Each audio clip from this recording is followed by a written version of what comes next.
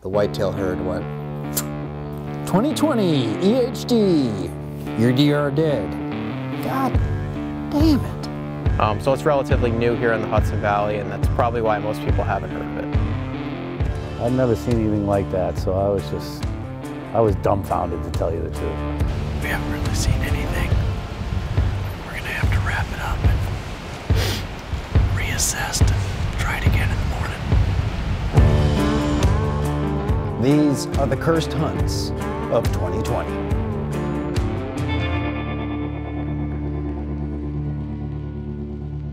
So in the morning, we went to that little section of oaks that I knew was producing acorns, and we found signs of life, but it was basically nothing but gray squirrels. In hindsight, maybe we should have focused on hunting small game and filled up our freezers with squirrel. I would say a portion of the deer herd that still was kind of healthy, because there was always a bunch of does in this little oak ridge, so we went and checked out that, and sure enough, we jumped a couple does going in when we dropped off Johnny to go at his spot, and then Andrew and I moved down the ridge and we jumped a couple more. That was all we saw that morning until on the way out. We packed up on the way out, but we came over a dry creek bed and we found a dead 7-pointer in velvet that had been taken by the EHD.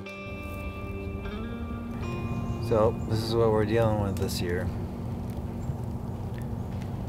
EHD, killing all the deer. Hardly seeing any sign in the woods. Coming across dead animals, dead deer. This is the 5th dead deer that I've found. I'm surprised I haven't found more, just because I know the amount of deer that were in here. And now seeing like that there's hardly any left, I just expect to find bodies everywhere.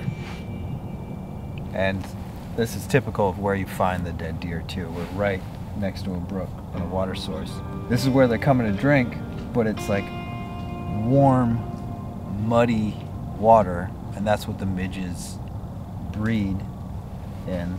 That's where you find them, and the deer come to drink and they get bit in the face and they die within like 36 hours.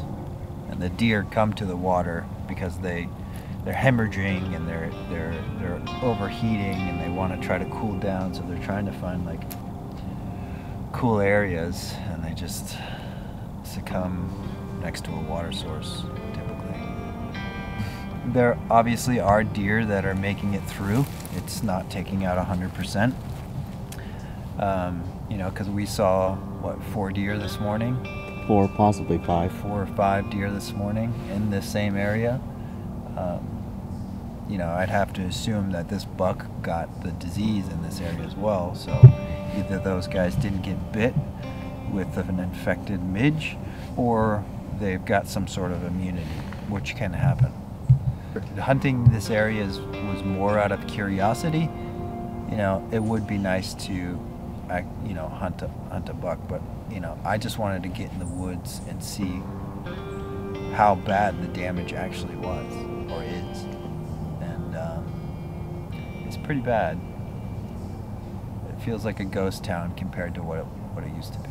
I've smelt plenty of dead deer, and whether it was shot or a car wreck, and those dead deer do not smell right. It is a different kind of smell, and it was ripe, that's for sure. And then when we stood back up to look at a possible fresh scrape that was still in the area, there was a doe and a skipper coming in. So there was still healthy deer in that area, and that was good to see at least. But it's always a shame to see a dead deer, especially a dead nice buck. So I'd been holding on to my best spot, waiting for the better weather conditions. And this is the spot where I found all those sheds. It's where I had the most success with the licking branch and the mock scrape. And my hope was that there was still some decent bucks in the area and our luck would finally turn around. You know, you did your homework because the only deer on the whole damn mountain went by the only 2 hunters in the woods. and I heard a twang. Because I was like, what was that?